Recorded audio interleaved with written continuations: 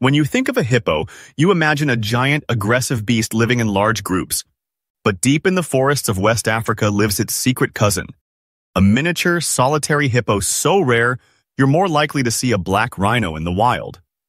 Make sure you subscribe and hit the notification bell so you never miss our weekly encounters with the world's rarest animals. This is the pygmy hippo, and it breaks all the hippo rules.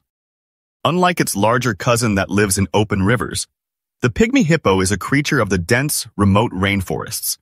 It's much smaller, about the size of a large pig, and spends most of its time on land, navigating through secret tunnels it creates in the thick vegetation. It's also incredibly shy and solitary.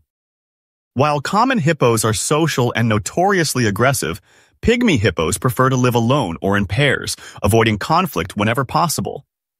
They are nocturnal, emerging at night to feed on ferns, fruits, and leaves on the forest floor.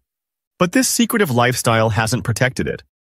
The pygmy hippo is critically endangered, with fewer than 2,500 individuals left in the wild. Its population is even smaller than the iconic black rhino.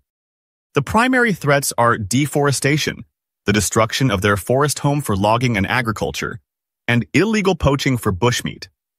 Because they are so elusive and live in such remote areas, just seeing one is a monumental challenge for conservationists.